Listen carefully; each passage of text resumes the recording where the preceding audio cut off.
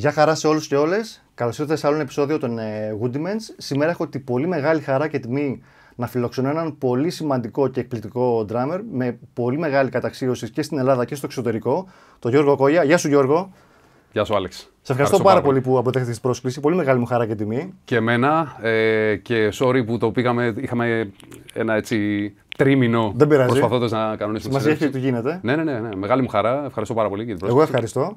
Και όταν λέω εκπληκτικός, πραγματικά το εννοώ κυριολεκτικά, γιατί την πρώτη φορά που βλέπεις τον Γιώργο να παίζει, παθαίνεις έκπληξη. Είναι αυτό το πράγμα το «όχι τώρα τι έγινε». Και εδώ θα αναφέρω το γεγονός ότι αν πάτε και γράψετε στο YouTube τη λέξη George Kollias, από κάτω στην πρώτη ένδειξη suggestion που θα σου βγάλει, θα γράψει George Kollias Reaction, όπου είναι διάφοροι drummers οι οποίοι βιντεοσκοπούν τον εαυτό τους να αντιδρούν βλέποντας πρώτη φορά τον Γιώργο να παίζει. Είναι φαινομενικός drummer. Και θα ξεκινήσω την κουβέντα μας με ένα άλλο σχόλιο που διάβασα στο YouTube σε ένα δικό σου βίντεο από κάτω, από έναν χρήστη, όπου είπε το εξής καταπληκτικό: If George Kollias was any faster, he would go back in time. Και αυτό μάλλον το έχει πάρει από μια παλιά ταινία Superman, που σε κάποια φάση ο Superman είχε βγει εκτός γης και πήγαινε πάρα πολύ γρήγορα και πήγε πίσω στον χρόνο. Οπότε λοιπόν με αυτό το σχόλιο θα ξεκινήσω να πάμε και εμείς πίσω στον χρόνο, να κάνουμε μια μερική ιστορική αναδρομή. Ωραία. Από τότε που ξεκίνησε, η πρώτη ερώτηση που θέλω να σου κάνω είναι: όταν ξεκίνησες αυτό το ταξίδι σου με τα τύμπανα, είχες σκοπό να βγεις προς τα έξω, να έχεις όλη αυτή την καταξίωση? Δηλαδή, είπες ότι εγώ αυτή τη στιγμή θέλω σε 10 χρόνια να είμαι ένας πολύ καταξιωμένος drummer διεθνώς. Είχες βάλει δηλαδή κάποιο στόχο συγκεκριμένο, ή απλά ξεκίνησες και κάνεις αυτό που σου άρεσε? Πάντα είχα στόχους, δηλαδή ακόμα και τώρα έχω κάποιο στόχο. Okay. Και μόλις το πετύχω, αν το πετύχω τέλος πάντων, πάω στον επόμενο. Αλλά ποτέ το να βγω εξωτερικό, να παίξω με μπάντες. Ήθελα να παίξω μουσική, ήθελα να παίξω με μπάντες, δεν το συζητάω. Δηλαδή γι' αυτό παίζουμε μουσική. Γι' αυτό πάμε στις σχολές, γι' αυτό πήραμε τύμπανο και κάθομαστε να μάθουμε. Αλλά το να βγω, να κάνω καριέρα κτλ. Ούτε κατά διάνοια. Αντιθέτως, μάλιστα, ήμουνα κατά του να γίνω επαγγελματίας μουσικός, γιατί οι επαγγελματίες μουσικοί που έβλεπα κάνανε αυτό που δεν θέλανε. Σκυλάδικο κτλ. Και νομίζω ότι πολλές φορές ήταν και ζωγραφισμένο και στο πρόσωπό τους κιόλας όταν παίζανε. Ναι, δηλαδή σε φάση ξεκινάω ένα όργανο, μελετάω 8 ώρες τη μέρα, αγοράζω δίσκους, την ψάχνω, πάω στις σχολές, χαλάει λεφτά ο μπαμπάς. Θα είσαι πιτσιρικάς, έτσι, μετά μόνος.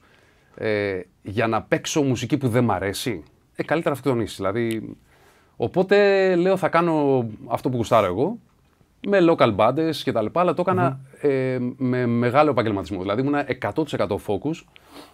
Παίζαμε, ξέρω εγώ, κουβάλεγα τα τύμπανά μου, τα πιάτα μου, πράγματα που δεν κάνανε παλιά οι drummers. Αυτό το έκανα πάρα πολύ σοβαρά, αλλά δεν είχα σκοπό να γίνω. Καλά, για εξωτερικό δεν το συζητάμε. Ούτε καν. Αν και θα μπορούσα να παίξω μια μπάντα. Δηλαδή, εγώ 12-13 χρονών έπαιζα σε πουλτούρα κομμάτια νότα προς νότα. Δηλαδή, θα μπορούσα να με έπαιρνες και να με βάλεις. Έπαιζα όλη μέρα. Έπαιζα όλη μέρα σε πουλτούρα, Slayer κτλ. Οπότε είχαμε μια πολύ γρήγορη εξέλιξη. Παρ' όλα αυτά δεν το είχα σκεφτεί. Όχι. Ήθελα local φάση και να κάνω αυτό που γουστάρω. Όταν ξεκίνησε σιγά σιγά αυτό να συμβαίνει, ναι. Είπες τώρα, OK, κάτι αλλάζει, το κυνηγάω και το θέλω περισσότερο. Και λέγοντας αυτό, ήθελα να σου κάνω την εξής ερώτηση, ως διπλή. Ποια πιστεύεις ότι είναι τα χαρακτηριστικά ενός drummer, ο οποίος πρέπει να θέλει να βγει προς τα έξω και τα καταφέρνει? Δηλαδή, έχουμε πάρα πολλούς drummers, π.χ. στην Ελλάδα, ας πούμε, οι οποίοι είναι πάρα πολύ καλοί, αλλά δεν ξεπερνά τα σύνορα. Είναι κάτι το οποίο θέλει πολλαπλάσια προσπάθεια, είναι μια συγκεκριμένη διαδικασία. Ποια είναι τα χαρακτηριστικά? Αυτό είναι πολύ μεγάλη κουβέντα. Για να καταλάβεις, εμένα με είχε πιάσει κάποιος γνωστός drummer κάποτε. Ήμουνα 16. Τέλος πάντων, 16 και κάτι. Και έπαιζα live με την μπάντα μου, στην οποία έγραφα τη μουσική. Είχα κλείσει εγώ το live, είχα κουβαλήσει τύμπανα, τα πάντα. Κάναμε διασκευές που, επειδή η μπάντα μου ήταν μεγαλύτερη, 4 χρόνια ας πούμε, μεγαλύτερη όλοι και είχαν σχόλια κτλ. Ξέρεις. Καθόμουν να βγάλω εγώ τις διασκευές στην κιθάρα και τις έδειχνα. Τι να σου πω, τραγουδούσα στην μπάντα και έπαιζα τύμπανα. Και με πιάνει εκείνη τη μέρα αυτός ο τύπος που είχε μια έτσι, πορεία, ήταν μεγαλύτερος ηλικιακά και πολύ καλός drummer επίσης, σε άλλο χώρο απλά.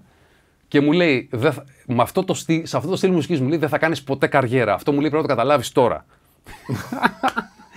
Δηλαδή, ναι, εντάξει, θυμάμαι κάτι γενικά διάφορα. Το έχεις ξανασυναντήσει μετά, τώρα που έχεις κάνει ναι, το ξέρω, ναι. Εντάξει, θυμάσαι αυτή την κουβέντα που κάναμε? Όχι, δεν τα θυμίζω αυτά, εντάξει τώρα. Νομίζω ο κόσμος καταλαβαίνει, απλά νομίζω ήταν το αντίθετο, δηλαδή αυτό είναι το στυλ που θα κάνεις καριέρα να βγεις έξω. Ναι. Δηλαδή το metal. Το metal είναι, το αγκαλιάζει ο κόσμος, έχουμε πάρα πολύ σοβαρό κοινό, αγοράζει CD κτλ, σαπορτάρει γενικά το στυλ. Αυτό. Και ποιο είναι το σημείο, το breaking point στο οποίο γίνεσαι πάρα πολύ γνωστός? Και ας πούμε, για παράδειγμα, εσύ είσαι από τους πιο γνωστούς, αν όχι πιο γνωστούς, σε αυτό που κάνεις. Δεν πρέπει να κάνεις, πώς λένε στο χωριό μου, λίγο push the envelope, δηλαδή να σμπρώξεις και εσύ λίγο παραπάνω με αυτό που είσαι, να φέρεις εσύ κάτι καινούριο? Ή είναι συγκυριακό, ή είναι ένας συνδυασμός? Συνδυασμός θα έλεγα. Δηλαδή, καταρχήν, εγώ βγήκα σε μια εποχή που δεν υπήρχε το YouTube ή μόλις άρχισε. Το YouTube, το λένε. Εμείς το λέμε YouTube. Λοιπόν, τέλος πάντων, δεν υπήρχε αυτό το νέο και βάζω βιντεάκια για πλάκα, ό,τι ώρα γουστάρω, το κάνω μόνος μου. Δεν υπήρχαν οι κάμερες που τις έπαιρνες με 200 ευρώ τώρα και είναι Full HD, με wide lens κτλ. Ναι, τώρα έχουμε όλα τα όπλα. Απλά τώρα υπάρχει μεγαλύτερος συναγωνισμός. Δηλαδή είναι πιο δύσκολα τα πράγματα. Τέλος πάντων, εγώ θυμάμαι, είχε έρθει ένας αγαπημένος drummer, ο Derek Roddy, πάρα πολύ φίλος και μεγάλη επιρροή. Έπαιζε στο Unclub και είχα πάει να το δω. Και τότε είχαμε κάνει με τους Sickening Horror, μια μπάντα που δημιουργήσαμε με άλλα δύο παιδιά. Και θεωρώ ότι παίζαμε πάρα πολύ καλά. Εξαιρετικά καλά. Δηλαδή, ακόμα και τώρα μπορώ να σου πω ότι αυτά που παίζαμε τότε ήταν over the top. Και είχαμε γράψει ένα demo το οποίο ήταν πάρα πολύ raw και καλά. Ήταν ακατέργαστο. Δηλαδή, άκουγες τα τύμπανα να φεύγουν, να κάνουν. Αλλά όμως μπορούσε να καταλάβεις ότι ο drummer παίζει 250 BPM 10 έκτα. Okay. Εντάξει, όχι όπως σήμερα που τα ακούσω λένε όλα τέλεια, ας πούμε, ξέρεις. Και όχι από τον drummer, έτσι, αυτό βασικό. Αλλά μπορούσες επίσης να πεις ότι ο drummer έπαιζε one foot blast. Τα blast δηλαδή, που πλέον το κάνουμε 5 άτομα. Ξέρεις, δηλαδή έχει ξεφύγει από αυτό ο κόσμος. Και το πήρε ο Derek και άρχισε και έκανε post και τα λοιπά, ξέρεις. Και μου λέει, σε forum τότε, έτσι. Και μου λέει, πρέπει να κάνεις βίντεο να σε δει ο κόσμος. Λέω, οκ. Και είχαμε ένα live τότε, παίζαμε νομίζω στο Φακανά, πρέπει να παίζαμε. Και ήθελα ένα φίλο εκεί πέρα, του λέω, τράβα. Και κόσταμε κάποια κλιπάκια. Το ανέβασα και μετά θυμάμαι ότι έπαιρνα email από εξωτερικό, ας πούμε, με συμβουλές και τέτοια. Εντάξει, υπήρξε η συγκυρία, αλλά και εσύ έδωσες κάτι. Προφανώς το οποίο ήταν πάρα πολύ καλό. Εγώ σου είπα, ήμουν 100% professional στο μυαλό μου και στη συμπεριφορά μου, έτσι. Τώρα να τα παρατήσω όλα να παίξω μουσική δεν ήθελα να το κάνω. Όχι ότι είχα ρε παιδί μου κάνει δουλειά, ας πούμε, ξέρεις, φοβερή, κάτι ξέρω εγώ. Φαντάζομαι ότι έχω κάνει πολλές κολοδουλειές. Μόνο και μόνο για να μπορώ να έχω το χρόνο να παίζω τύμπανα. Αλλά το να πεις ότι θα πάω να γίνω επαγγελματίας τότε στην Ελλάδα και τώρα βασικά παίζει αυτό, σημαίνει θα πάω να παίξω μουσική που δεν θέλω. Ήθελα να σου συζητήσω αυτό αργότερα, αλλά μια που το φέρνουμε εδώ πέρα στην κουβέντα, πιστεύεις πλέον ότι το επάγγελμα ή με εισαγωγικά ή χωρίς drummer είναι κάτι βιώσιμο αν θες να είσαι αποκλειστικά session drummer ή band drummer ή ξέρω εγώ να είσαι και ένας clinician δηλαδή. Ναι. Ξέρω πολλούς ανθρώπους οι οποίοι είναι πάρα πολύ καλοί drummers, top δηλαδή drummers, αλλά δυσκολεύονται πλέον στα προστοζήν. Υπάρχει μια δυσκολία. Και ταυτόχρονα βλέπω πάρα πολλές νέες φουρνιές drummers που θέλουν να βγουν και να κάνουν το ίδιο πράγμα. Ναι. Πιστεύεις ότι υπάρχει χώρος? Βέβαια υπάρχει. Παραυπάρχει θα έλεγα. Παραυπάρχει. Ναι, ξέρεις γιατί πολύ λίγοι drummers, ξέχνα το δραμιστικό κομμάτι, έτσι. Κάποιος είναι πάρα πολύ καλός ή ξέρω εγώ καλός και αν μελετήσει 15 ώρες τη μέρα, ας πούμε, θα γίνει. Τέλος πάντων. Ξέχνα το δραμιστικό. Είναι τόσα πολλά τα πράγματα που να κάνεις μέσα στη μουσική. Σαν μουσικός, έτσι, αν πεις ότι είναι full-time job και καλά, νομίζω ότι απλά δεν κάθεσαι. Δηλαδή έχεις τώρα.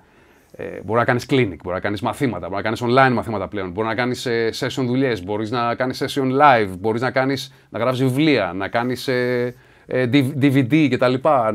Να κάνεις. Τέλος πάντων, έχει 15 παράθυρα ο όρος μουσικός, τα οποία αν δεν είσαι και στα 15, νομίζω ότι δεν ζεις. Αυτό αντιλαμβάνομαι και εγώ, ότι είναι ένα τεράστιο multitask πλέον το πράγμα. Multitask. Κοίταξε να δεις, είναι γύρω από το ίδιο πράγμα. Δηλαδή παίζω τύμπανα. Τι κάνω σαν drummer? Ναι, μελετάω. Το χάσες. Πάει. Πρέπει ας πούμε να αγοράσεις το Logic. να κάτσεις να το μάθεις. Πρέπει να κάνεις recording μόνος σου. Δηλαδή, όλο αυτό είναι. Πρέπει να έχεις όλο το πακέτο. Τα βίντεο επίσης. Τα βίντεο. Δηλαδή, πρέπει να πάρεις ένα πρόγραμμα και να μάθεις να παρουσιάσεις τον εαυτό σου καλά. Ξέρεις, όχι με το κλασικό το βάζω το κινητό και τα λοιπά και το αναβάζω YouTube. Πρέπει να έχει κάποια ποιότητα, ο ήχος να είναι από κονσόλες και τα λοιπά. Δηλαδή, όσο πιο προφέ γίνεται, για σένα πρώτα και μετά εντάξει. Σίγουρα παρουσιάζεις τον εαυτό σου πολύ καλύτερα.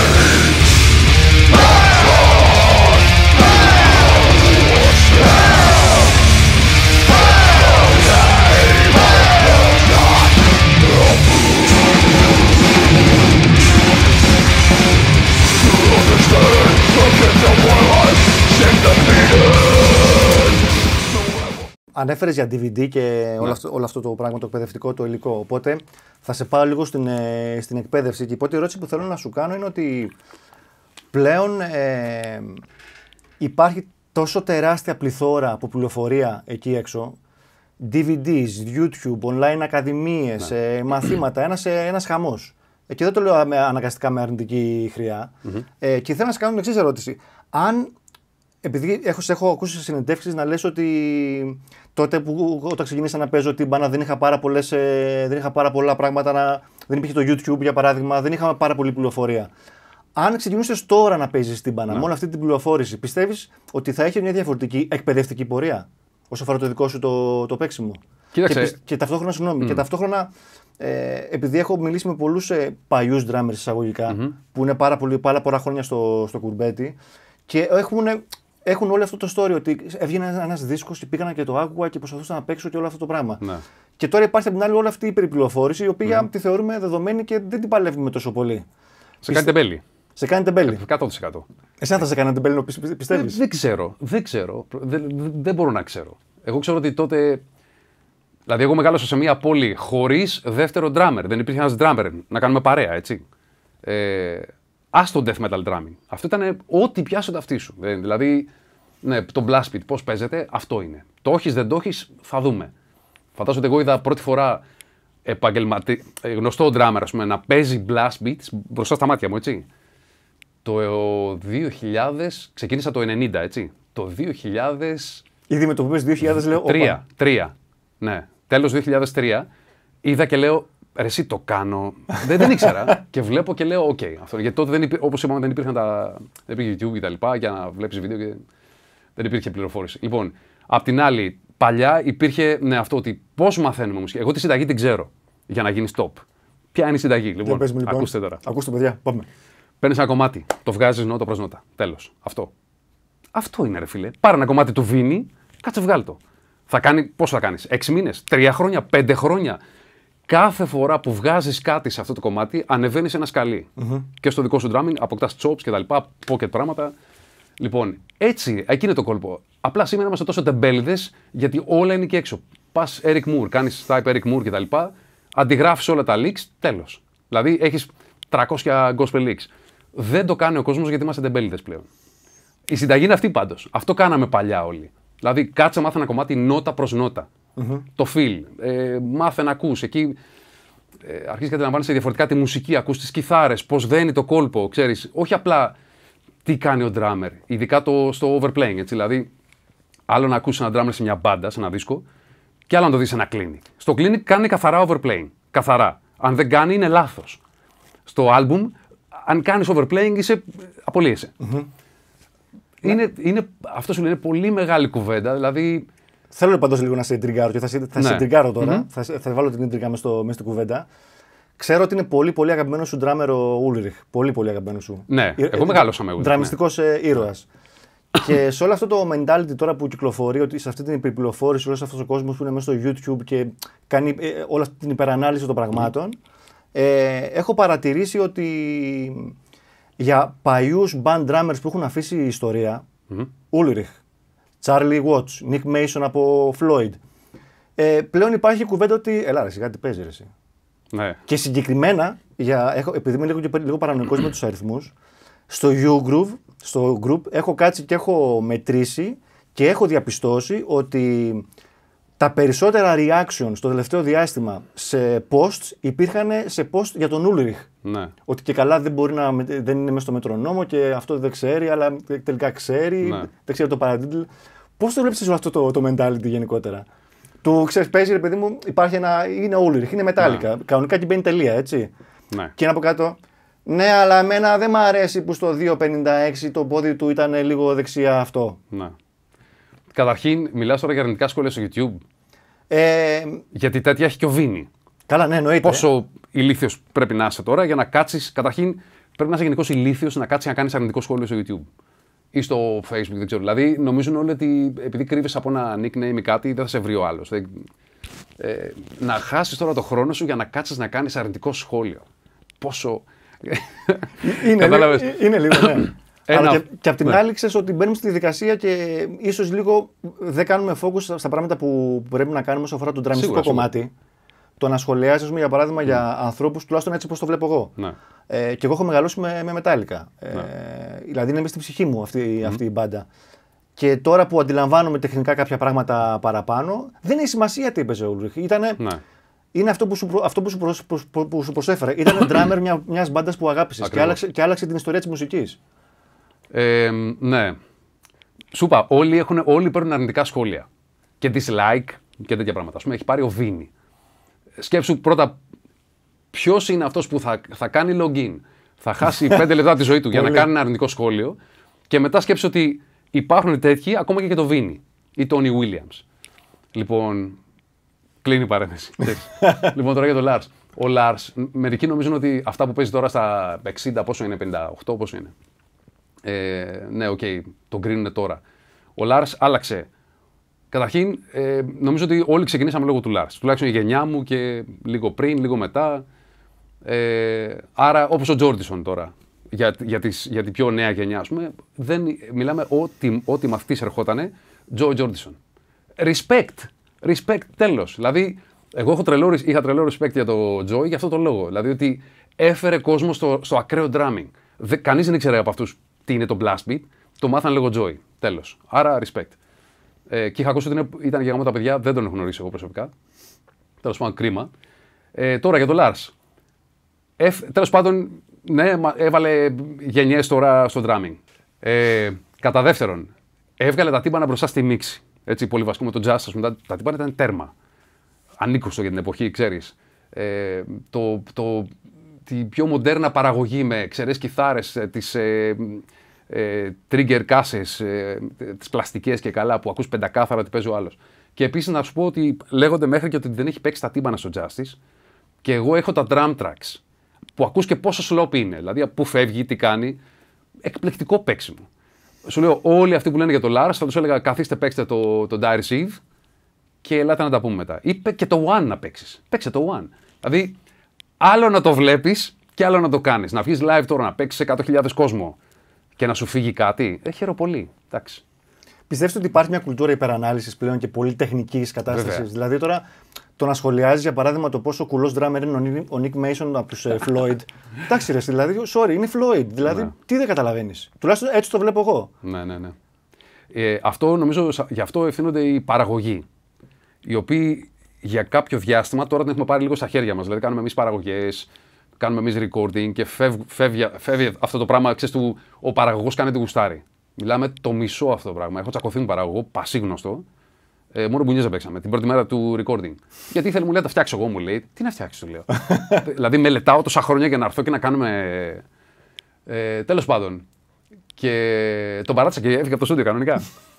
Λοιπόν, ναι, και είναι τώρα η φάση να βγει αυτό το πλαστικό, να τριγκάρουμε, να κάνουμε resampling στα τύμπανα και πλέον αυτό που ακούς δεν έχει σχέση με αυτό που παίζει ο drummer ή ο κιθαρίστας. Ξέρεις τι edit κάνουν στις κιθάρες. Ξέρεις ότι στη jazz κάνουν edit το ride. Το ride, δηλαδή όλο το feel. Τι είναι το swing feel, αυτό. θα κάτσεις να κάνεις edit. Δηλαδή είναι. Εντάξει. Δεν νομίζω ότι ευθύνει τον drummer. Δηλαδή, αν είσαι κουλός, είσαι κουλός. Τέλος. Αν δεν μπορείς να παίξεις, δεν θα πάει να παίξεις και θα έχεις να πέτεις να ακούσεις σαν το Weckl. Δεν γίνεται. Δεν γίνεται. Μείνε στα αυγά σου και προσπάθησε κάθε χρόνο και καλύτερα, ξέρεις. Λοιπόν, πέφτει πάρα πολύ edit και γι' αυτό όλα κρίνονται στο live. Δηλαδή, για μένα που λένε, ξέρω εγώ, θα πάει σε digital φάση και τα ακούω χρόνια αυτό, ότι πλέον θα βλέπεις τις μπάντες σε live μέσω YouTube και τα λοιπά, μέσω streaming, ξέρεις. Τίποτα δεν μπορεί να αντικαταστήσει το live, το πάω και παίρνω την ενέργεια από τον drummer, από την μπάντα κτλ. Και νομίζω ότι εκεί κάνεις καριέρα. Άσε τους δίσκους. Είναι ένα, εντάξει, εισαγωγικά ψέμα. Είναι όλα στο μικροσκόπιο κτλ. Ναι, μπορεί να πέσει πάρα πολύ edit. Σου λέω σε κάθε στυλ και στη reggae, ας πούμε, κάνουν edit. Άρα, που δεν είναι απαραίτητα κακό. Γιατί σου είπα, δηλαδή πρέπει να είσαι ενός level για να κάνεις λίγο edit κτλ. Να γίνει πιο modern η παραγωγή και να βγεις μετά super.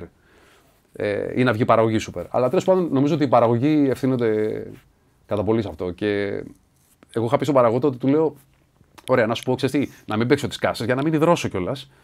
Βάλτε σε εσύ με το ποντίκι. Θα έρθεις να παίξεις live για μένα. Εκεί είναι το βασικό. Έλα, παίξε live. Ναι. Απλά την είδα να λίγο κάνω καριέρα και είμαι παραγωγός και έχω όνομα κτλ. Και βγάζω αυτές τις clean παραγωγές και μετά ο άλλος πιο clean.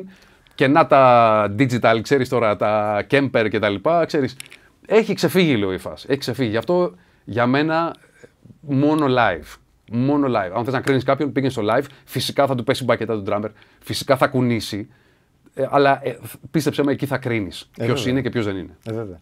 Ανέφερες πριν ότι ο Lars έχει και αυτού του βεληνικού οι drummers έχουν φέρει νέες ζηνιές στο να παίζουν τύμπανα. Και είμαι σίγουρος ότι κάνεις εσύ το ίδιο με το παίξιμό σου και με όλο αυτό που έχεις κάνει και ταξιδεύεις στον κόσμο με όλα αυτά τα clinics και έρχεσαι σε επαφή με πάρα πολλούς νέους drummers. Και ήθελα να σε ρωτήσω ποια είναι η οπτική σου γωνία σε αυτά τα παιδιά που θέλουν να βγουν προς τα έξω, τι δίψα έχουν, και επίσης ήθελα να σε ρωτήσω ποια είναι, από πού πηγάζει εσένα η δικιά σου έμπνευση για να κάνεις όλα αυτά τα πράγματα που κάνεις. Να είσαι σε αυτό το multitask, γιατί κάνεις εσύ βιβλία, DVD, online clinics, online school που θα πούμε μετά. Ναι. Είναι, ρε παιδί μου, χρειάζεται μια κινητήριο δύναμη. Εσύ από πού τη βρίσκεις αυτή τη δύναμη? Αγάπη για τη μουσική και το όργανο. Τα τύμπανα. Τέλος. Είναι τόσο απλό. Η αλήθεια είναι ότι αν τώρα που το βλέπω, λέω, όπα, κάτσε, παίρνω royalties από 2 βιβλία, 2 DVD. Εντάξει, λέω. Έχεις products, κανονικά. Οι μπακέτες μου. Signature μπακέτες που σκάει ένα τσεκ κάθε 3 μήνες.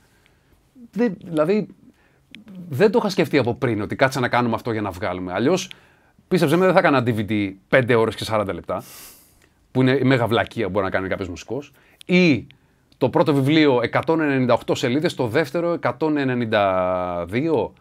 Δηλαδή, αυτά είναι bad business move. Okay, θα μπορούσα να βγάλω 4 βιβλία με 50 σελίδες.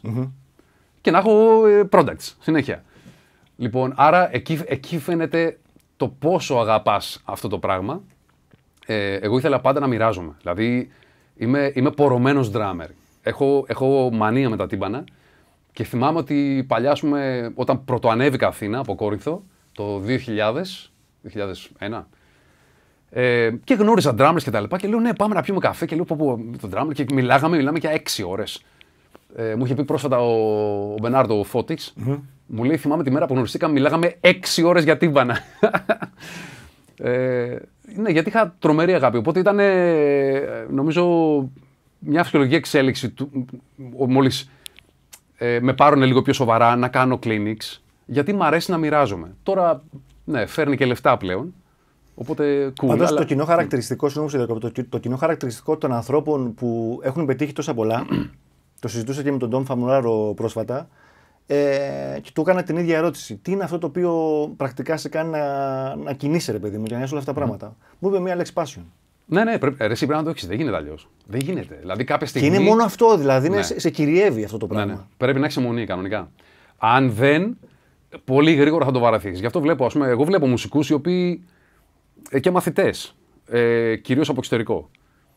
Γιατί έχω κάνει πέραν τα online, έχω κάνει μαθήματα, είχα πάρα πολλούς μαθητές και που είχαμε μετά, κάναμε όσο ήμουν tour και τα λοιπά, ξέρεις, σε pads, οτιδήποτε. Και έβλεπα ότι ο στόχος ήταν να παίξουμε 2.50 δίκασο, ξέρω εγώ, και ναι, να βγούμε και να μας δει ο κόσμος και να πει, πω, one of those guys, ξέρεις. Μετά το παρατήσανε. Εγώ τους το έλεγα, τους λέω, μην κάνεις μόνο αυτό, μην παίζεις όλη μέρα δίκαση και μπλαστίδια. Δηλαδή, κάποια στιγμή θα βαρεθείς. Άκου λίγο μουσική, παίξε και άλλα στυλ. Δηλαδή, μπες λίγο στα τύμπανα, γιατί αυτό που κάνεις είναι γυμναστική καθαρά. Τώρα θα μου πεις, κι εγώ αυτό κάνω live. Εντάξει. Δεν είναι μόνο αυτό, εσύ. Και εδώ είναι πολύ μεγάλο το θέμα, γιατί μερικοί νομίζουν ότι είναι απανωτά 8 και 16. Ξέρεις αυτό το πράγμα, ένα flat πράγμα. Εγώ ακούω το groove. Ακούω το swing. Ενώ παίζω blast. Okay. Οπότε και πάλι, δηλαδή, το κάνει κάποιος και το κάνει κάποιος άλλος και δείχνει το ίδιο, δεν είναι πάντα το ίδιο. Πρέπει να ξέρεις να μπεις λίγο στο στυλ της μουσικής και να ακούσεις τη διαφορά. Έτσι. Όπως το swing και τα πάντα. Ναι, λέω άλλο ξέρω swing, αυτό είναι το jazz time. Δεν είναι swing. Το swing είναι όλο το κόλπο. Ναι.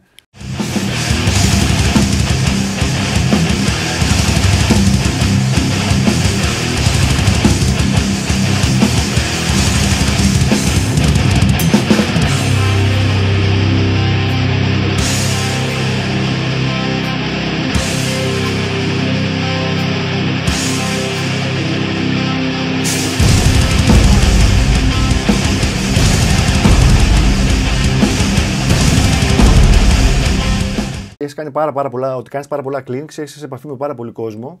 Και ήθελα να σε ρωτήσω, τη δίψα αυτή τη βλέπεις στη νέα γενιά, σε όλο αυτό το κόσμο που μοιράζεσαι, όλα αυτά τα πράγματα που μοιράζεσαι? Γιατί το να έρθει κάποιος σε ένα clean σημαίνει ότι θέλει, επειδή μου πάρα πολύ, έτσι δεν είναι?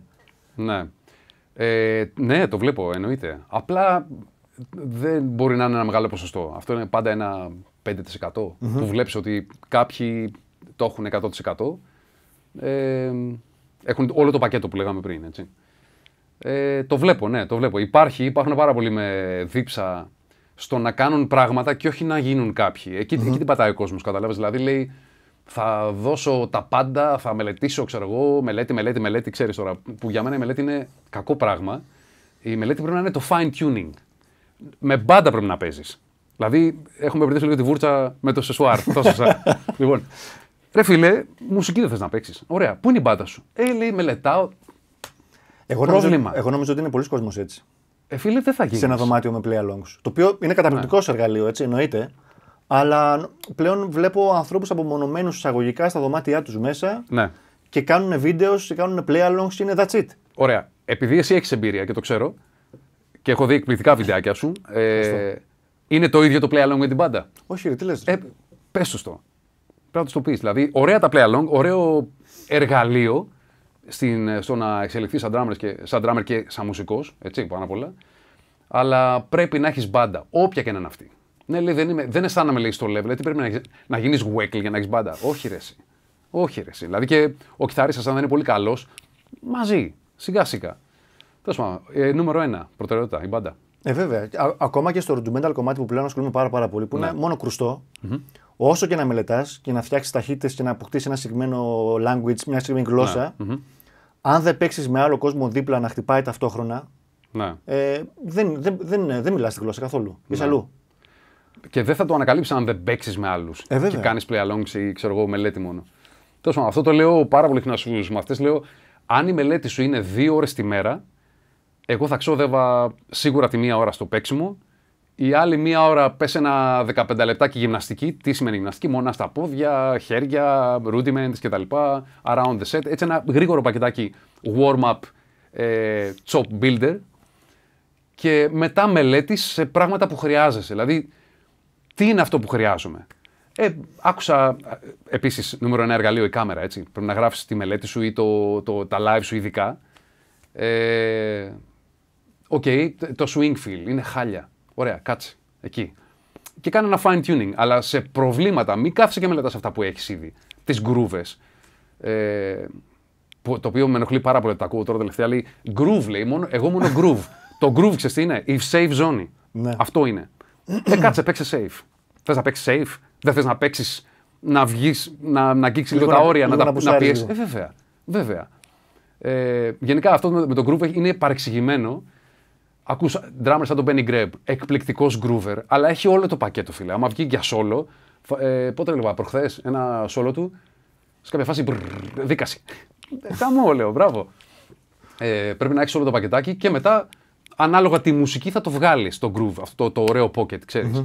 Αλλά τύπος που βλέπω ότι ναι, λέει εστιάζω μόνο στο groove, μεγάλε, είναι safe zone. Δεν θα πας πουθενά. Μάλιστα. Αυτά που ξέρεις, είναι αυτοί που βγαίνουν από το show και είναι ατσαλάκωτοι. Τι παίζεις, τι μπανα, σίγουρα. Ναι, δεν το είχα σκεφτεί αυτό το ατσαλάκωτος μετά το live. Ναι, δεν υδρώνεις. Ναι, έχεις δίκιο. Το οποίο είναι επίσης η jazz που είναι πάρα πολύ παρεξηγημένη. Να είναι καλά ο Γιάννης Σταυρόπουλος, ο δάσκαλός μου, μέντορας, φίλος, κολλητός, μεγάλος αδερφός κτλ. Που είχα άλλη άποψη για τη jazz εγώ. Γιατί έβλεπα κάποιους ατσαλάκωτους, ξέρεις να παίζουν. Και μετά, ας πούμε, θυμάμαι την πρώτη φορά που είδα τον Γιάννη να παίζει, το drum set πήγαινε έτσι. Ένα ράκι είχε, ένα Gibraltar, τι ήταν. Μιλάμε, λέω θα πέσει. Εντάξει, λέω, jazz εντάξει. Tony Williams. Τα σπαγε επίσης. Όχι καθόλου. Ανέφερες πριν για τη λέξη προϊόντα. Και θέλω να σε πάω λίγο στη δουλειά που έχεις κάνει με τα βιβλία σου και τα DVD σου. Μου άρεσε καταρχήν πάρα πολύ ο τίτλος των βιβλίων The Odyssey. Ναι. Of a double. Και ήθελα να σε ρωτήσω, πριν που πούμε το βιβλίο, πώς σου ήρθε το όνομα. Ήταν κάτι το οποίο σου βγήκε οργανικά, η λέξη Odyssey, ήταν μια οδύσσια για σένα. Αυτό το όνομα, βιβλίο, το οποίο το αναφέρω και στο βιβλίο φυσικά και στα thanks και τα λοιπά, μου το βρήκε ένας Αμερικάνος tour manager που είχαμε, ο Punchy, ο Juan Gonzalez, αλλά το λέγαμε όλοι Punchy. Να είναι καλά. Και μάλιστα δεν βρήκε μόνο αυτό, βρήκε και την τριλογία. Που λέει, ξέρω εγώ, The Beginning, The Journey, τώρα είμαστε στο Journey στο 2, και The Arrival, που θα είναι το level 3. Οπότε ξεκινάς την Οδύσσια, ρε παιδί μου, πας από 8. Είναι ομηρικό πάντως, ακούγεται ομηρικό. Είναι ωραίο, ναι. Είναι ελληνικό, έχει δηλαδή, ξέρεις. Αλλά το βρήκε Αμερικάνος, ναι. Το βρήκε Αμερικάνος, νομίζω κόλλησε τέλεια και το θεωρώ εξαιρετική δουλειά τα δύο βιβλία. Δεν θέλω να το λέω για τα δικά μου, αλλά πραγματικά σε πιάνουν από το χεράκι και σε πάνε. Δηλαδή, αν κάτσεις και κάνεις μόνο αυτά τα τρία βιβλία, το τρίτο δεν έχει βγει βέβαια ακόμα, έτσι, αλλά έχω γράψει ήδη το μισό και πίστεψε με, είναι λίγο. Νομίζω είσαι full καλυμμένος από το θέμα double bass, δικά σου. Και για τα DVD που έχεις κάνει, είχες αναφέρει νομίζω ότι ήταν top grossing για πολύ καιρό. Ναι. Και ήθελα να σε ρωτήσω επί της ευκαιρίας αυτής, τι πιστεύεις ότι είναι τα απαραίτητα συστατικά προκειμένου ένα βιβλίο εκπαιδευτικό ή ένα DVD να βγει πάνω top of the line. Γιατί βιβλία υπάρχουν άπειρα. Ειδικά πλέον για το drumming είναι πάρα πολλά. Πιστεύεις ότι είναι η μοναδικότητα της πληροφορίας, είναι μια διαφορετική προσέγγιση στην ήδη υπάρχουσα πληροφορία, είναι η φήμη ενός drummer, είναι ένας συνδυασμός? Πάντα είναι συνδυασμός, έτσι. Δεν είναι ένα πράγμα, δεν μπορεί να είναι ένα πράγμα. Αλλά νομίζω πάνω απ' όλα είναι το αν το έχεις ή δεν το έχεις. Δηλαδή, είναι καλό αυτό, παίζει αυτός. Εξηγεί πράγματα καλά. Αλλιώς δεν θα το πάρει ο κόσμος. Είναι απλά τα πράγματα. Δεν θα σε ακούσει ο κόσμος, η μουσική σου. Παίζεις. Εγώ αυτό λέω στους μαθητές, λέω. Ναι, λέει και ο στόχος μου είναι, λέω, να σου πω, θεωρείς τον εαυτό σου πολύ καλό drummer? Όχι, λέει. Το χάσες. Το χάσες. Πρέπει, δηλαδή, στοχεύεις για το top. Δεν θα γίνεις ποτέ Weckl, σίγουρα. Δηλαδή, η Βίνη, ξέρω εγώ, δεν θα γίνεις. Λοιπόν, αλλά ρε φίλε, εντάξει, πρέπει να κοιτάς ψηλά, αλλιώς μην το κάνεις. Μην το κάνεις. Οπότε, ναι, είναι συνδυασμός.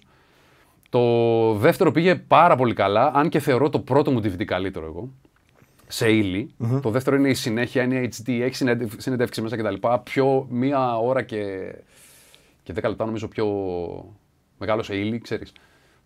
Αλλά είχε γίνει με 9 κάμερες, ναι, το έκανα μόνος μου όλο. Ναι, εκεί έμαθα video editing. Μόνος μου. 9 κάμερα, ναι. 9 streams ταυτόχρονα στο video editing. Ναι. Στο παικτικό κομμάτι. Οι συνεντεύξεις και αυτά ήταν 2 ή 3. Ναι. Αλλά ναι, σου λέω, είναι αγάπη για το οτιδήποτε ασχολούμαι. Εννοείται, κάνω multitasking. Βασικά, αηδία έχω καταντήσει αυτό το πράγμα.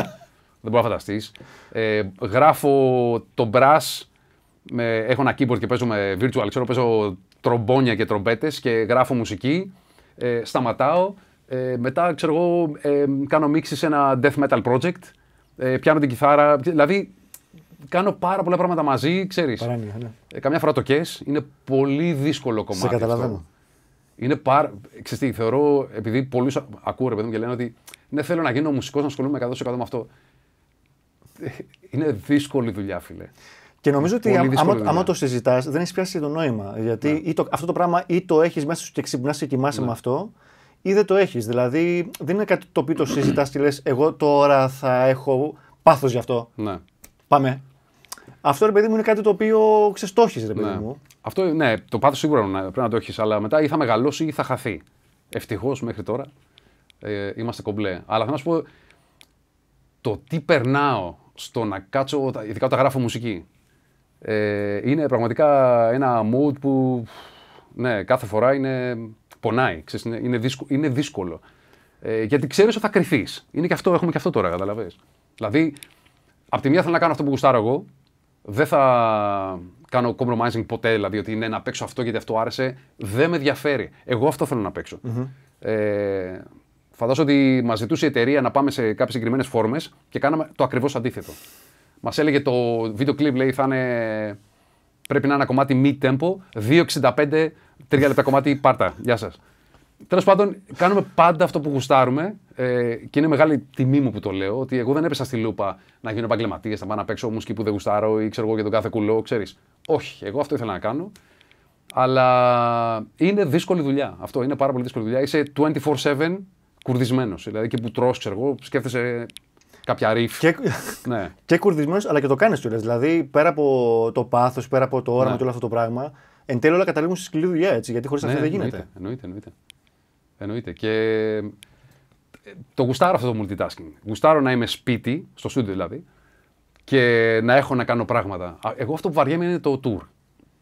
Ναι, έχω ακούσει που το έχεις πει. Το έχεις αναφέρει στην συνέντευξη του U-Group που ήταν πριν από 10 χρόνια. Ισχύει το ίδιο μετά από 10 χρόνια? Ναι, βέβαια. Πιο πολύ. Πιο πολύ, Ναι, ρε, γιατί βγαίνοντας tour έχω να κάνω ένα πράγμα. Να παίξω ένα live που είναι 1,5 ώρα. Αυτό. Δηλαδή όλο το υπόλοιπο κομμάτι. Στήσε. Εντάξει, έχω drum tech, εννοείται. Αλλιώς θα είχα πεθάνει. Περίμενε, κάνε soundcheck. Για έναν άνθρωπο που έχει συνηθίσει να κάνει τόσο πολλά πράγματα μέσα στην ημέρα. Είναι βαρετό, ναι. Τώρα έτσι όπως το συζητάς, ναι, δηλαδή πραγματικά και εγώ το αντιλαμβάνομαι. Αυτό το είχα πριν κάνω οικογένεια. Τώρα είναι επί 10, έτσι. Τώρα θέλω να πάρω το παιδί μου να το δω με βίντεο κλίση κτλ. Οπότε τώρα το ταξιδεύω είναι ακόμα πιο δύσκολο, αλλά είναι αυτό. Βαριέμαι γιατί δεν έχω. Αν μου έδινες ένα tour bus δικό μου, να έχεις λίγο privacy, ρε παιδί μου, ξέρεις, στον tour καμιά φορά ξυπνάς και βλέπεις κάποιον μπροστά σου και θες να τους κάσεις μπουνιά. Ναι. Πολλές πάντες διαλύονται γιατί βλέπεις τον ίδιο κάθε μέρα. Για να περάσεις στο διάδρομο του tour bus, που εμείς είμαστε τυχεροί γιατί έχουμε tour bus, έτσι, με 2 σαλόνια, slider καμιά φορά που ανοίγει και παίζεις μπάλα στο μπροστινό σαλόνι. Έχουμε πολύ καλές συνθήκες. Παρ' όλα αυτά θες να ξυπνήσεις και. Να είσαι μόνος μου, να μην έχεις κανένα. Ναι, ρε παιδί μου, είναι λίγο χώρο αυτό. Λίγο χώρο. Αφού έχουμε κανένα day off και παίρνουμε δωμάτιο, το πληρώνουμε από την τσέπη μας και καθόμαστε και βλέπουμε ταινίες, ξέρω εγώ. Εντάξει, το καταλαβαίνω, είναι φυσιολογικό. Ναι. Είναι δύσκολο και αν μου έδινες ένα tour bus και μου έλεγες πάρ' το δικό σου, την οικογένεια μαζί και το στούντιό σου, τον υπολογιστή κτλ. Για να μπορώ να γράφω μουσική. Μετά κράταμε 6 μήνες. Δεν έχω θέμα. Δηλαδή εκεί είναι το πρόβλημα, ότι δεν μπορώ να είμαι productive και βαριέμαι. Όχι, το καταλαβαίνω. Να σε πάω λίγο στην online τη σχολή σου. Ναι. Που την έχει ξεκινήσει εδώ και αρκετά χρόνια. Είσαι νομίζω από του πρώτου που έχει ξεκινήσει ένα τέτοιο εγχείρημα, τουλάχιστον στην Όχι live όμως. Ναι, οκ. Okay. Ήθελα να σε ρωτήσω καταρχήν ποιο είναι το feedback το οποίο, επειδή ξέρω ότι έχεις πολλούς μαθητές, ποιο είναι το feedback το οποίο έχεις από τον κόσμο που κάνει μαθήματα. Και εδώ πάλι θα βάλω λίγο την ίντρικα και θέλω λίγο να μου πεις πώς συγκρίνεις το διαζώσεις μάθημα από το μάθημα το online, γιατί κάποιοι μπορεί να πούνε ότι ναι, αλλά εσύ άμα δεν είσαι από κοντά δεν ακούς τον άλλο να παίζει το χτύπημά του. Ναι. Ή δεν έχεις την ενέργεια. Κάποιοι άλλοι μπορεί να πούνε ότι ναι, αλλά στο online το μάθημα έχεις όλες τις κάμερες, ακούς τον ήχο έτσι. Πού βρίσκεσαι εσύ, σαν οπτική γωνία? Καταρχήν ξεκίνησα το online school 12 χρόνια πριν και ήταν σε φάση μέρος ενός φόρουμ. Οπότε έμπαινε στο φόρουμ μου, σε μια private περιοχή και με passwords και τα λοιπά, ξέρω εγώ, σαν μέλος. Και κάθε μήνα παίρνεις, ακόμα ισχύει αυτό, ακόμα το έχω, απλά σκέφτομαι να το κόψω τώρα. Γιατί δεν υπάρχει νόημα εφόσον έχουμε το live. Δηλαδή το live είναι άλλο level. Άλλο level. Τρελάθηκα με αυτό το πράγμα που τέλος πάντων το ανακάλυψα. Εντάξει, αυτό ήρθε λόγω COVID, έτσι. Δεν μπορούσαμε παλιά να το κάνουμε, τώρα μπορούμε. Τέλος πάντων, και καταβάζουν ένα μάθημα με PDF, με overview κτλ. Που τους λέω ότι, λοιπόν, άκου, κάνε αυτό, κάνε εκείνο, μετά το επόμενο level, ναι, παίξεις αυτά τα BPM. Δηλαδή, αν έχεις το φάκελο με το September 2009 μάθημα με τίτλο TAVE, ξέρω εγώ, time modulation κτλ. Και έχεις και ένα PDF που σου εξηγώ τι πρέπει να κάνεις. Οπότε νομίζω ήταν πολύ καλή φάση. και άρεσε στους μαθητές κτλ. Τώρα με το online και τη διαφορά με τα διαζώσεις, προτιμώ online 100 φορές εγώ. Όχι σαν δάσκαλος και σαν μαθητής. Δηλαδή, αν έκανα μαθήματα, θα γούσταρα πιο πολύ το online γιατί μπορώ και βλέπω τα πάντα. Θα δω το πόδι, θα δω overhead κάμερα, ξέρω εγώ τη στάση, το χέρι, στρίβει, πόσο στρίβει. Δηλαδή, όλα αυτά τα βλέπεις γιατί έχεις αυτά το multicam. Αν το έχεις βέβαια, έτσι, γιατί άμα είσαι τώρα με την παλιά φάση Skype από το laptop και ένα pad, όχι, αυτό εντάξει είναι... Αρκετή είναι έτσι πάντως. Δεν κάνει έτσι ρε φίλε, sorry. Εγώ δεν θα πλήρωνα κάτι τέτοιο.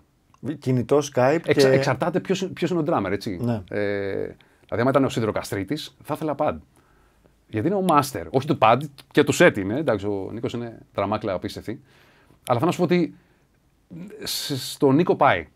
Πάει και θα το έκανα. Με μένα δεν θα με πλήρωνα. Αν ήταν εμένα. Ναι. Και πολλοί το κάνανε, ναι, πουλάγαν το όνομά τους. Ναι, κάνε τάδε, λέει 200 ευρώ, 250 ευρώ και 40 λεπτά και δεν άκουγες τίποτα. Εμείς έχουμε άλλο κολπάκι τώρα. Έχω από κονσόλα κανονικά, 32 κανάλια, έτσι. Τα πάντα, με κλικ, με play-alongs, έχω ένα κοντρολάκι που αλλάζω τις κάμερες. Καλά, αυτό είναι όλα τα λεφτά, έτσι. Καμιά φορά παίζω μια γκρούβα και αλλάζω την κάμερα με το αριστερό. Ναι, γιατί έχω 8 πλάνα και είναι πάρα πολύ κυριλέ. Φαντάζομαι το απολαμβάνουν πολύ οι μαθητές. Ναι. Έχω μαθητές, έχω μεγάλο ενδιαφέρον. Και είναι εβδομαδιαίοι όλοι. Δηλαδή, μερικοί έρχονται ας πούμε, για 2-3 μαθήματα και κολλάνε. Και εντάξει. Θεωρώ ότι η τιμή είναι επίσης δίκαιη.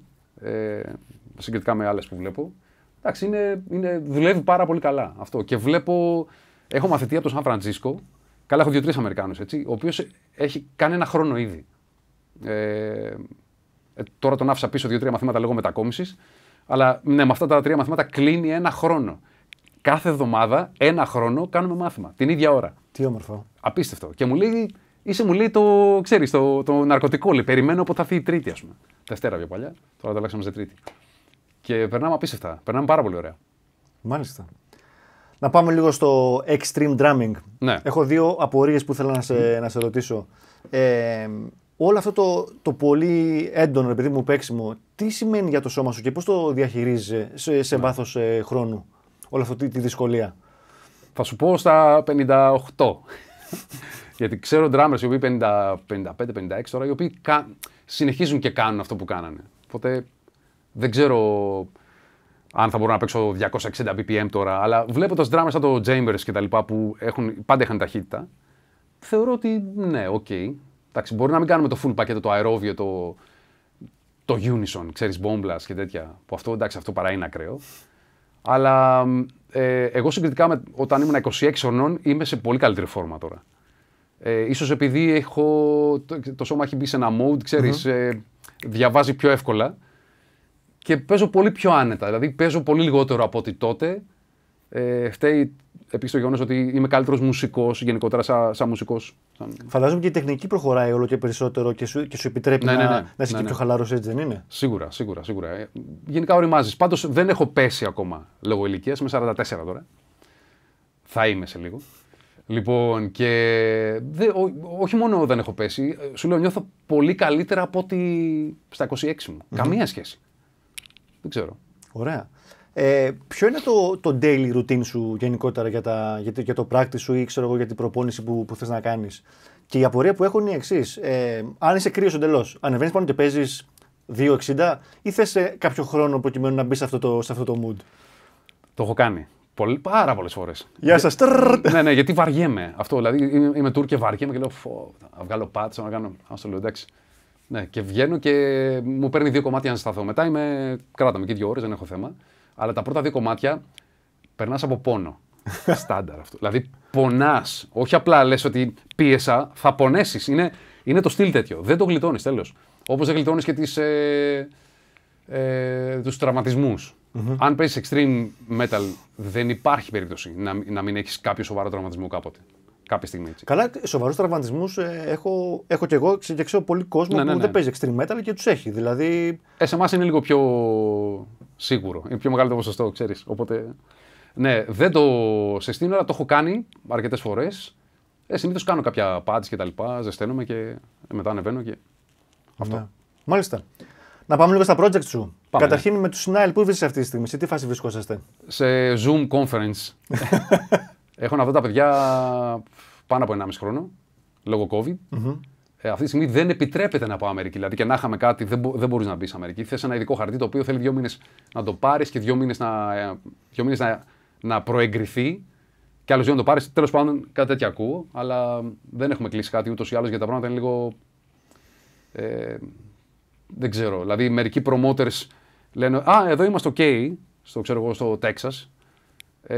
Λουιζιάννα δεν είναι όμως. Δηλαδή, ξέρεις, ναι. Οπότε δεν μπορεί, εκ των πραγμάτων δεν μπορεί να γίνει ένα tour αυτή τη στιγμή. Ευρώπη είναι 3 χειρότερα γιατί μιλάμε για διαφορετικές χώρες. Τέλος πάντων, και αποφασίσαμε να πάρουμε αυτό το χρόνο και να γράψουμε το καινούργιο μας άλμπουμ. Έχουμε ήδη γράψει 3 κομμάτια, 2,5 θα έλεγα. Και σήμερα περιμένω το 4ο. Μια χαρά. Με email.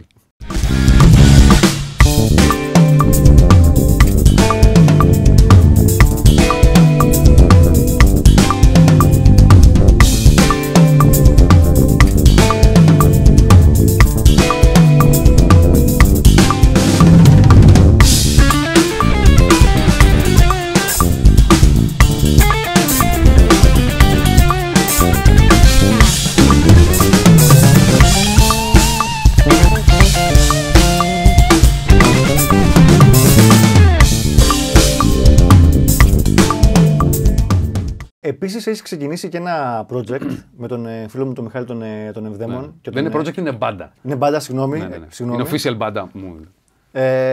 Royal Time Machine. Ωραία, η ερώτηση πρώτη λοιπόν είναι γιατί αυτό το καταπληκτικό όνομα?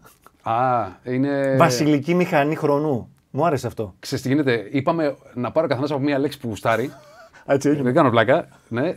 Λέω, βάλτε από μία λέξη ο καθένας. Πάρτε, όχι, δεν το παγώ, έτσι αποφασίσαμε. Βρείτε μία λέξη που θα θέλατε να περιέχετε στον τίτλο.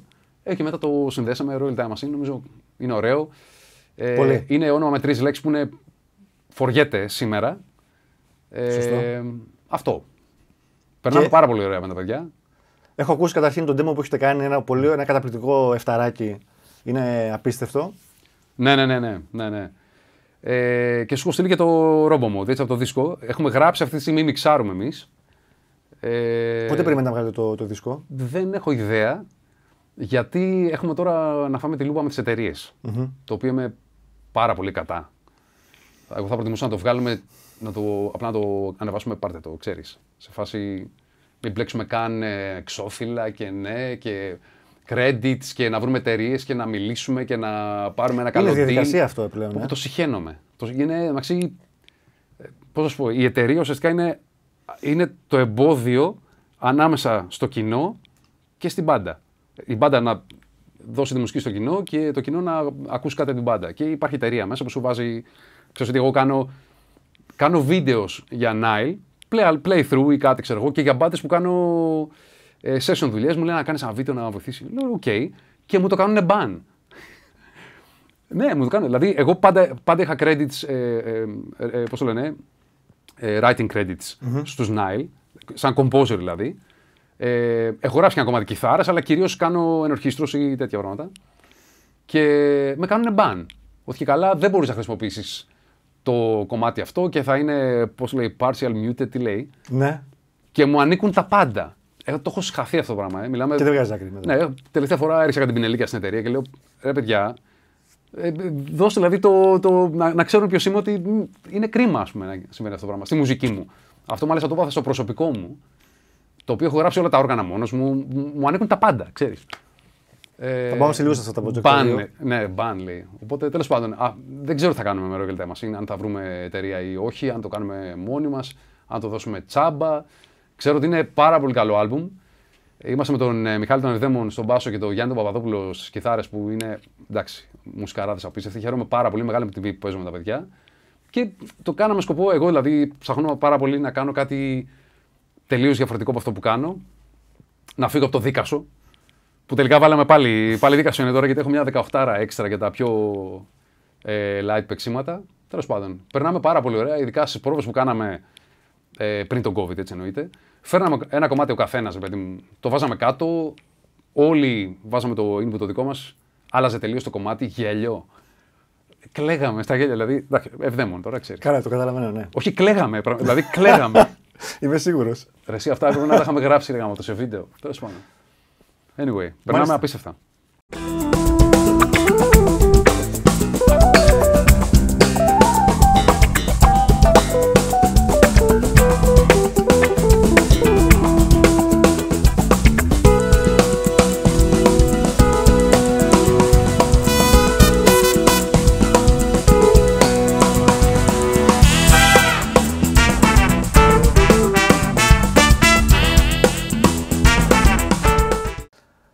Γιώργο, πάμε και στα προσωπικά σου τα projects, που είναι δύο, αν δεν κάνω λάθος σωστά. Ένα είναι το Brass Project, όπου εκεί πέρα έχεις πάει σε άλλα δραμιστικά μονοπάτια και τα γράφεις όλα μόνος σου. Ναι, τα γράφω μόνος μου. Πριν με ρωτήσεις για την προσωπική ρουτίνα, ουσιαστικά αυτή είναι η ρουτίνα. Δηλαδή, έχω δύο σετ μέσα στο στούντιο. Το μικρό, το πιο fusion kit και καλά πλέον, και το μεγάλο. Η μελέτη αυτή είναι. Δηλαδή θα πάω 3 με 4 ώρες στο μικρό το set μέχρι να καώ. Και εκεί που έχω σταματήσει να μετράω, έχω σταματήσει να σκέφτομαι τι μετράω κτλ. Θα πάω να κάνω κουρασμένος πλέον ένα Nile set στο μεγάλο set ή solo για clinics κτλ. Αλλά πλέον κουρασμένος, που είναι τρελή προπόνηση. Έτσι, δηλαδή να προπονείσαι κομμάτια μετά από 4 ώρες drumming να πάει να παίξεις. Είναι τρομερό practice και το βλέπω στα live. Τέλος πάντων, εκεί γεννήθηκε το Brass Project. Νομίζω το πρώτο touch και καλά ήταν στη Νέα Ορλεάνη με τον πολύ καλό μου φίλο Stanton Moore. Τρελή παιχτούρα ο Stanton. Με πήγε να δω traditional New Orleans μπάντα. Είχε κάνει ένα show ο Stanton εκείνη τη μέρα και είχα και εγώ show με Nile. Και μετά μου λέει, με το που τελειώσει, μου λέει: κάνε τα μπάνια σου και τα λοιπά. Λέει: ετοιμάσου, θα σε πάρω να πάμε να δούμε traditional brass και καλά. Τέλος πάντων και έρχεται με κοστούμι και τα λοιπά. Εγώ με κάτι βερμούδες. Του λέω: είσαι σίγουρο? Πάμε, μου λέει: yeah, man. Τέλος πάντων, σκάμε να δούμε. Εκεί έφαγα την πρώτη ήττα και άρχισα να γράφω αυτό το brass, το funko. Έχω βάλει και λίγο swing και τα λοιπά, αλλά κυρίως είναι funk αυτό. Ξέρω ότι είσαι μεγάλος fan κι εσύ. Είμαι funk fan. Ναι. Και να σου πω κάτι μου έκανε εντύπωση εκείνη τη μέρα. Μπαίνουμε μέσα και ήταν μια μπάντα, τώρα μιλάμε, δεν υπήρχε drum set, καραγκάσα, ταμπούρο, ξέρεις. Και παίζανε, γενικά τα brass έχουν τρομερή ένταση. Δηλαδή η ενέργεια που βγάζουν πάνω στο stage θα σου φύγει το κεφάλι, δηλαδή ξέρεις. Και παίζω τώρα με κιθαρίστες που έχουν 2 στάκ ο καθένας, έτσι. Δηλαδή 4 καμπίνες ο καθένας. Το πνευστό δίπλα σου. Ναι, πολύ γκάζι. Ήταν απίστευτη ενέργεια, είχα πάθει σοκ. Μάλιστα, είχαμε μια συνέντευξη με τον Stanton Moore πριν από αυτό. Έχει αυτό το στους καναπέδες που καλεί drummer. Ναι. Και έκανε και εμένα. Και μιλάγαμε, γιατί ο Stanton ξέρω ότι είναι open-minded. Δηλαδή, μελετάει δίκασα και τα λοιπά, με ρωτάει πράγματα. Είναι super cool και ακομπλεξάριστος, ξέρεις. Όπως θα έπρεπε δηλαδή. Και ξέρει επίσης την αγάπη μου για το funk. Ξέρω ότι είμαι μεγάλος fan του. Ότι τέλος πάντων τον έχω σαν reference για να παίξω και να γράψω μουσική σαν αυτή που παίζει. Τέλος πάντων, του λέω: εσύ, η μουσική είναι μία. Λέω ότι τι πάει να πει, δηλαδή, άμα παίζει death metal, δεν μπορεί να κάνεις funk. Μου λέει: ναι, το ίδιο πράγμα μου λέει. Και εγώ λέει, το πρωί μελετούσα δίκασα. Και πάμε να δούμε traditional brass που λες τώρα Νέα Ορλεάνη. Και βλέπω ένα μαυρώνει τώρα 18-19 χρόνια τρομπέτα, Blues Slayer. Δηλαδή αυτό, εκεί λέω, ρε εσύ λέω, κάτι κάνω σωστά. Κάπως τα έχω σωστά στο μυαλό μου, ξέρεις. Ότι δεν υπάρχει κόμπλεξ εσύ. Γιατί, δηλαδή, η Slayer, η πιο γνωστή thrash μπάντα στον κόσμο, είναι κακό να σ' αρέσουν. Γιατί δεν καταλαβαίνω γιατί πρέπει να συζητάμε ότι πρέπει να έχουμε αυτόν τον απαδισμό και αυτό το κατακαιρματισμό. Υπάρχει κόμπλεξ. Κυρίως από τους jazz drummers. Γιατί μεγάλο κόμπλεξ. Ναι. Καλά, ειδικά στην Ελλάδα είναι επί 10, έτσι. Το ξέρεις αυτό. Το ξέρω, ναι. Το οποίο είναι απλά γελίο, έτσι. Δηλαδή. Καλά, στην Ελλάδα έχουμε μια τάση να είμαστε λίγο πιο οπαδικοί γενικά. Ναι, παντού υπάρχει αυτό. Αλλά νομίζω στην Ελλάδα πολλές φορές, ειδικά με την jazz, επειδή με έχει προβληματίσει, γιατί έχουμε υπερπεχταράδες στην Ελλάδα που παίζουν καταπληκτική jazz. Πολλές φορές υπάρχει αυτή η κουβέντα γενικότερα για το ποια είναι η αντιμετώπιση της κλίκας και της μη κλίκας και η jazz, όχι εσύ δεν είσαι, όχι εγώ είμαι και δημιουργείται κάτι που δεν πρέπει να υπάρχει. Δηλαδή, παίζουμε όλοι, εσύ παίζεις αυτό, εσύ παίζεις το άλλο, μπορεί να γίνει το αντίστροφο, μια χαρά. Νομίζω έχουν χάσει λίγο το σκοπό τους. Το προσανατολισμό, δηλαδή έχουν ξεφύγει Άμα τώρα κάθεσαι και ασχολείσαι με το τι παίζει ο άλλος και τέλος πάντων. Για μένα πέρα από αυτό, δηλαδή αν έχεις κόμπλεξ με τους γύρω σου, έχεις τεράστιο πρόβλημα παρά τα ασχολείσαι με το τένις. Εξ αρχής έχεις πρόβλημα εσωτερικό. Άμα... Ναι, έχεις πρόβλημα. Με το που μπαίνεις στη διαδικασία αυτή, δηλαδή να είσαι σε ένα live και να είσαι. Ναι. Αυτό το έχουν κάνει για το Weckler, εντάξει. Δηλαδή, εντάξει. Παντού υπάρχει. Στη Σουηδία αυτούς τους λένε music police. Σοβαρά. Ναι. Δηλαδή όταν σουηδική μπάντα παίζει στη Σουηδία, το ξύλο. Από κάτω πέφτει, έχουν πάρει με φτιάριο, άνοιξες. Με φτιαράκια έτσι πάνε στο σοου. Άρα υπάρχει παντού. Σε ξένες μπάντες δεν το πολύ κάνουν. Αλλά γενικά υπάρχει κριτική. Είναι αυτό που σου έλεγα πριν, ότι οτιδήποτε γράφω, ξέρω ρε παιδί μου. Γιατί ο κόσμος καμιά φορά ακούς πράγματα ακραία. Λες, μα πώς είναι δυνατόν να ανεβάζω αυτό το βίντεο και να παίρνω αυτό το σχόλιο. Πόσο. Δηλαδή. Να σου πω ένα παράδειγμα. Εντελώς τυχαία, κάνοντας research πάνω στο όνομα George Kollias, μου βγάλε ένα προτινόμενο βιντεάκι από κάτι 12χρονα που παίζανε Σεπουλτούρα. Και ήταν καλή. Δηλαδή, εγώ 12 χρονών δεν ξεπιώνω το όνομά μου. Και ήταν από κάτω. Ναι, αλλά ξέρεις, το δεύτερο ρίφ δεν το έπαιξε καλά. Ρε, είναι 12 χρονών. 12 χρονών εγώ δεν ήξερα να κλωτσίσω μπάλα. Όχι να παίζω Σεπουλτούρα στα τύμπανα. Εντάξει, αυτά κανονικά αυτά τα παιδάκια πρέπει να τα βοηθήσουμε, δηλαδή πρέπει να τα στηρίξουμε, ξέρεις. Απ' την άλλη, αν τα παρεχαϊδέψεις, έρχεται η τεμπελιά, έτσι. Ναι. Είναι και αυτό. Δηλαδή, θέλεις και λίγο κάποιον να σου σπάσει λίγο το τζαμπουκά. Δεν μπορεί να είναι όλα ρόδινα και οτιδήποτε κάνεις να είσαι top. Δεν γίνεται. Πρέπει. Τέλος πάντων. Γενικώς πάντως υπάρχει κόμπλεξ. Ναι, αυτό θέλουμε 3 εκπομπές κανονικά. Ότι πρέπει να υπάρχει. Εγώ τα βλέπω. Να σου πω δηλαδή και η Ιαπωνία τι γίνεται, να σου πω Λατινική Αμερική. Βλέπω το κόμπλεξ της κάθε υπήρου, ξέρω εγώ. Τέλος πάντων, υπάρχει μεγάλο κόμπλεξ, αλλά νομίζω ότι το κόμπλεξ της jazz δεν θα το πιάσει κανείς. Υπάρχει μεγάλο κόμπλεξ με το metal. Και το ψήλο καταλαβαίνω, γιατί πιο παλιά δεν υπήρχε πολύ τεχνική. Δηλαδή τώρα σε traditional thrash και heavy metal thrash μπάντες, ναι, υπήρχαν drummers οι οποίοι κάνανε πάρα πολύ καλά τη δουλειά τους και τους έλεγες να σου πω παίξουμε ένα inverted παρατίτλ. Τι είναι αυτό, ξέρεις. Δεν είχαν παιδί μου τη τεχνογνωσία, ξέρεις. Οπότε, ναι, τους βγάλαν λίγο Ούγγανος, δεν ξέρω τώρα. Σήμερα δεν είναι έτσι τα πράγματα. Δηλαδή, ο μέσος metal drummer μπορεί να παίξει τουλάχιστον comping, ξέρεις τώρα. Δηλαδή, έχει γνώσεις, έχει πάει σε σχολές, ξέρει να διαβάζει μουσική, έχει αλλάξει πάρα πολύ αυτό το πράγμα, αλλά γενικά υπάρχει ένας φόβος με το metal. Σου λέω, μόλις είδα traditional brass και βλέπω τον τυπάκο τώρα με Slayer, λέω, μιλάμε. Κανένα μπάντα. Χάρηκα πολύ, ναι. Κανένα όριο, τίποτα. Είναι ένα το έχω σε βιντεάκι, θα το δείξω μετά. Τέλεια.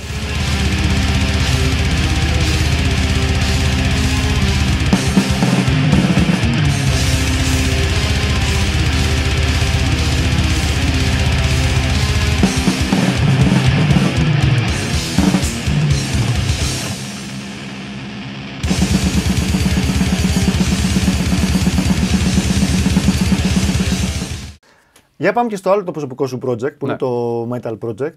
Και εκεί τα γράφεις όλα. Εσύ έτσι δεν είναι? Και τις κιθάρες, σωστά? Τα πάντα και τραγουδάω, γκαρίζω δηλαδή. Αυτό είναι ένα κλασικό death metal. Δεν μου ακούστηκε πολύ γκάρισμα πάντως. Είναι τα death metal φωνητικά, τα κλασικά τώρα. Αυτό ξεκίνησε, ως πω, εγώ γράφω μουσική ούτως ή άλλως, δηλαδή πάντα έγραφα, γιατί παίζω πάρα πολλά χρόνια κιθάρα, πιο πολλά από την τύμπανα, και μπάσο κτλ. Αλλά έγραφα κομμάτια τα οποία κάποια στιγμή είχαν μαζευτεί, ρε παιδί, και λέω να σου πω δεν τα κάνω ένα άλμπουμ. Και δεν είχα σκοπό να το κυκλοφορήσω. Είχα σκοπό να το βγάλω τσάμπα. Και βρέθηκε μια εταιρεία από μόνοι τους και λέει: όχι, θα το βγάλουμε εμείς, λέει. Και μάλιστα τους ανάγκασαν να το ανεβάσουν και σαν free version, γιατί το είχα υποσχεθεί στον κόσμο. Που είναι σαν να πυροβολήσω το πόδι σου τώρα, γιατί έχασα κάποια λεφτά, ξέρεις. Αλλά τέλος πάντων έγινε και χαβαλέ και τώρα ετοιμάζω το δεύτερο. Πολύ σοβαρά μεν, αλλά για. Έτσι, για το γούστο μου. Mm-hmm. Αλλά ναι, ώρες, ατελείωτες. Είναι αυτό που σου έλεγα πριν. Που το mode, το ξέρεις, composing που σε ισοπεδώνει. Το οποίο είμαι μόνιμα πλέον σε αυτό, δυστυχώς. Το brass είναι τελείως διαφορετικό γιατί ουσιαστικά ανακαλύπτω ένα καινούριο στυλ. Αυτό ήθελα να σε ρωτήσω. Ότι είναι και μια διαδικασία εσωτερική, έτσι δεν είναι? Βέβαια, ναι. Ακούω δηλαδή, το πρώτο κομμάτι από τα 29 που έχω γράψει τώρα κομμάτια. Ακούω το πρώτο κομμάτι το οποίο είναι ένα flat πράγμα. Λέω εντάξει, okay, τίποτα το ίδιο key και τα λοιπά, ξέρεις. Τώρα μαθαίνω, μπαίνω πιο βαθιά στη μουσική. Το solo, ας πούμε, να συνδέεται λίγο καλύτερα με το κομμάτι και να μην είναι απλά ένα, ξέρεις, χώνο. Τέλος πάντων, νομίζω ότι πάει καλύτερα από κομμάτι σε κομμάτι, αλλά είναι περισσότερο προσωπική ανάγκη στο να ανακαλύψω κάποιο στυλ πιο βαθιά πλέον σαν composer, όχι σαν να κάνω play along, ξέρεις.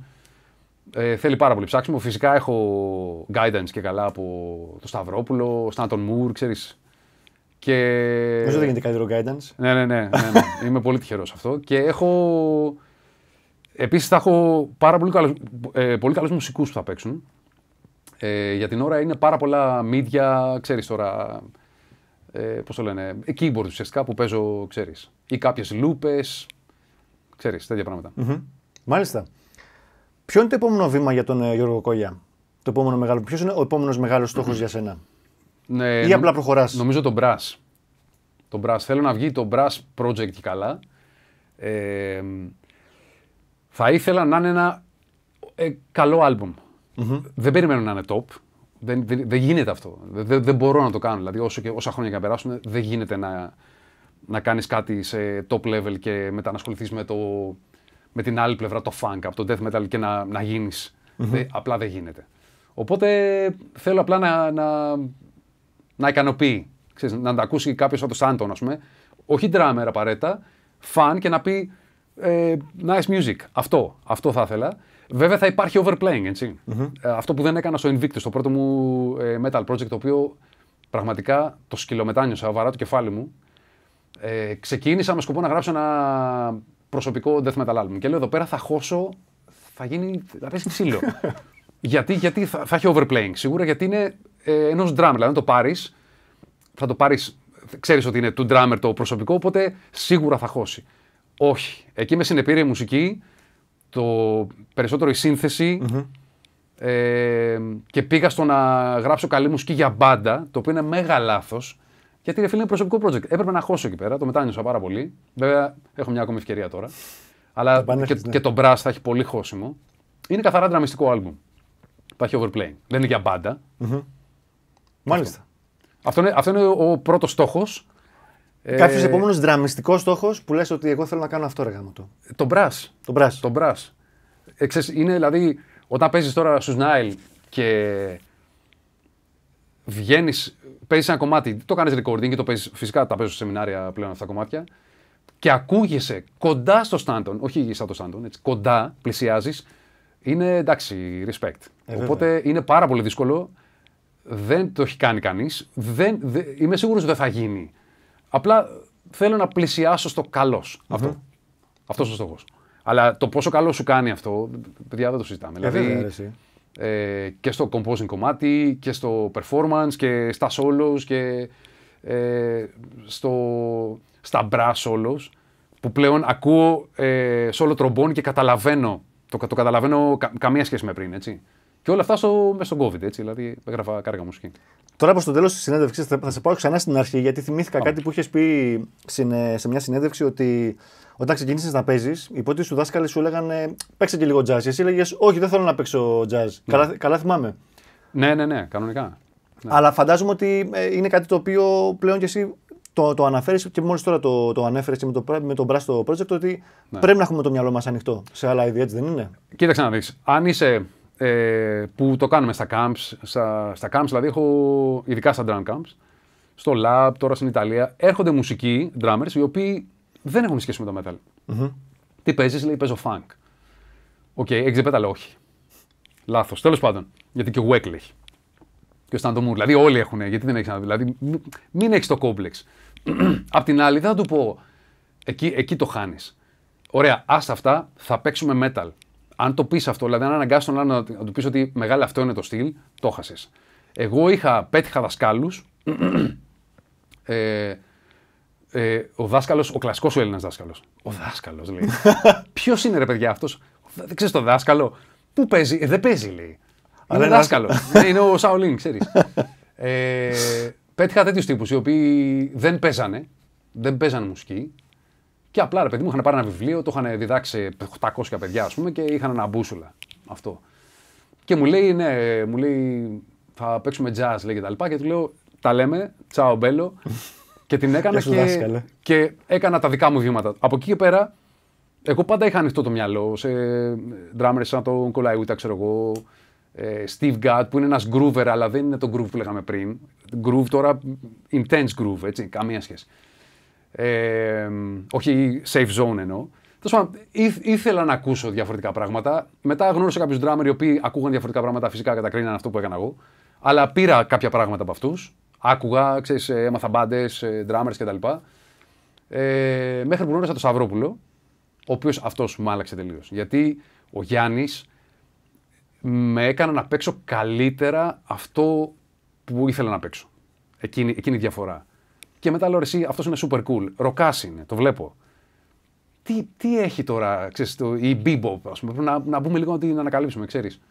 Και εκεί άρχισα να κολλάω. Απλά είμαι σε φάση, πώς πω, δεν μπορώ να ακούσω bebop. Ακούω δηλαδή, αλλά δεν μπορώ να ακούσω όλη μέρα, ας πούμε, bebop. Όπως και death metal πλέον. Ουσιαστικά παίζω death metal, γιατί είναι αυτό που ξέρω να κάνω και το έχω μέσα μου από μικρός και δεν νιώθω την ανάγκη να παίξω. Παίζω επίσης funk, γιατί έχω μια ανάγκη να ανακαλύψω κάτι, αλλά ακούω rock. Ναι. Ανέφερες τον Σταυρόπουλο, ο οποίος είναι ένας άνθρωπος που με το που γνωρίζεις πρώτη φορά είναι όλη αυτή η δόση της μεγαλειότητας του Σταυρόπουλου. Yeah. Όλη αυτή η ευθύτητα που σε σοκάρει και είναι καταπληκτικός.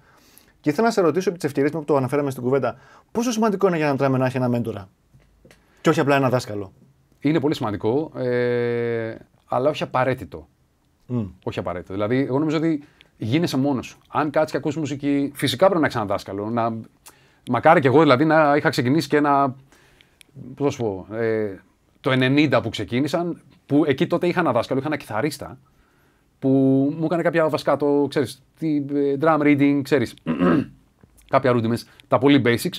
Μετά με το μυαλό που είχα εγώ 11-12 χρονών, ξέρεις, ήθελα να παίξω Sepultura Slayer, οπότε τα παράτησα.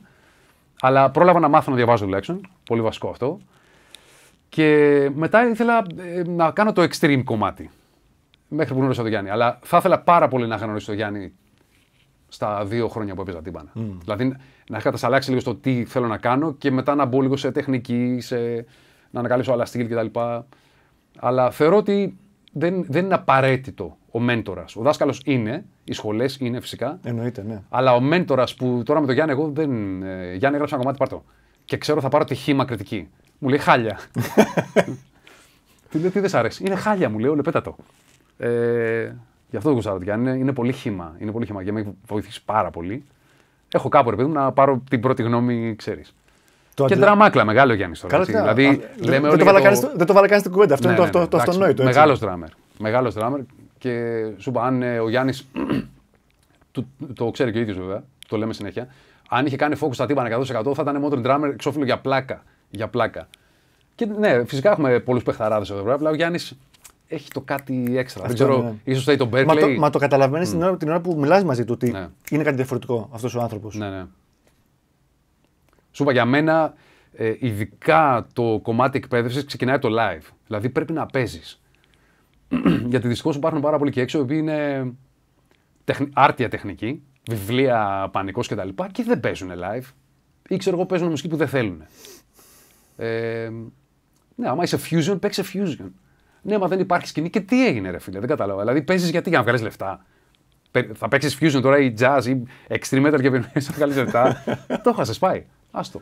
Απλά μπορεί να κάτσει και καλή και να γίνεις Weckl, να γίνεις Metallica. Δεν μπορεί να ξέρεις τώρα. Σίγουρα. Αν θα πιάσει μπάντα. Το ξέραν αυτό οι Ghost, που δεν μ' άρεσε καθόλου. Σέβομαι όμως την επιτυχία τους. Ή. Ποιους να πούμε τώρα, ξέρω εγώ. Οι Slipknot. Που ξεκινήσανε και στο extreme κομμάτι, έτσι. Και εντάξει, δεν θέλω να ξέρω πόσα λεφτά βγάζουν. Δεν μπορείς να ξέρεις. Γενικά παίζεις γιατί γουστάρεις και υπηρετείς το στυλ που αγαπάς. Είναι νομίζω ο μόνος τρόπος να πετύχεις. Κάποια στιγμή και να σε πάρει μια μπάντα έξω ή οτιδήποτε και να το κάνεις full time job. Γιώργο, θέλω να σε ευχαριστήσω πάρα πολύ για τη σημερινή κουβέντα. Πάρα πολύ τη χάρηκα. Κι εγώ έχω ξεχάσει τι ώρα είναι. Δηλαδή, περάσαμε τέλεια. Ευχαριστώ πάρα πολύ, μεγάλη μου τιμή. Παρομοίως. Και ξανά συγγνώμη που στο περίμενε λόγω συγκυριών. Το χάρηκα πάρα πολύ και σου εύχομαι πραγματικά καλή συνέχεια σε όλα αυτά τα πράγματα που κάνεις. Να είσαι καλά. Και σε σένα.